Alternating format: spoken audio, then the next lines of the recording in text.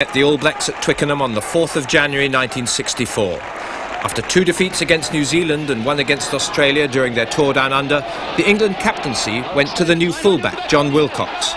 But they lost 14-0, England's worst result since Twickenham opened in 1910. Don Clark kicked 8 of the points and the All Blacks scored 2 tries, one by Wellington winger Coulton and one by the man they called Pine Tree, the King Country lock, Colin Meads. Never knows how many overlaps. And here goes Colin Meads, and will anybody stop him? No, he's there. What a try. Forwards and backs alike, from the left wing right back to the lock. This king-size New Zealand forward.